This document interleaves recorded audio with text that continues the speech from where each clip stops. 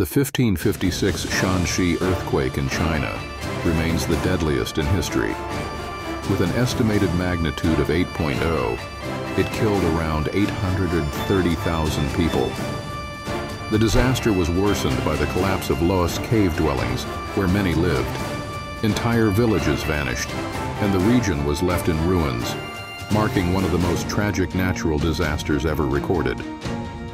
In 1960, Chile experienced the most powerful earthquake ever recorded, reaching a magnitude of 9.5. The Valdivia earthquake triggered massive tsunamis that traveled across the Pacific, causing destruction as far as Japan. Entire towns were wiped out, and over 5,000 people lost their lives. The quake reshaped Chile's coastline and remains a benchmark for seismic intensity.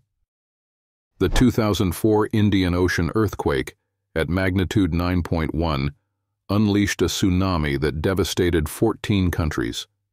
Over 230,000 people perished as waves up to 100 feet high crashed into coastal communities.